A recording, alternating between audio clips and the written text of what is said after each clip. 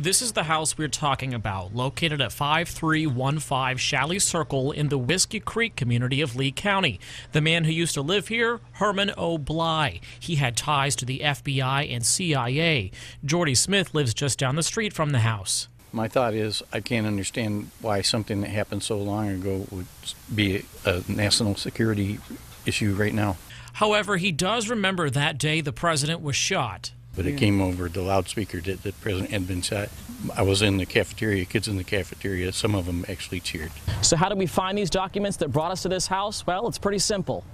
All you have to do is go to the National Archives website where you can download a spreadsheet with all the documents that were just released. Type in Fort Myers and you'll see that our search result for the house comes up. Bly was sent to Mexico to investigate Russian spying and ties to Lee Harvey Oswald. He's written extensively about communism and the threats it posed. It's unclear why the document featuring his name was originally kept secret.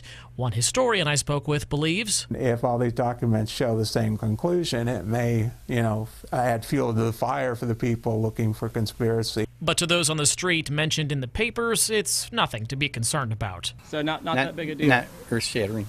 As scholars and neighbors continue sifting through the pages. In Lee County, Channing Frampton, Wink News Now.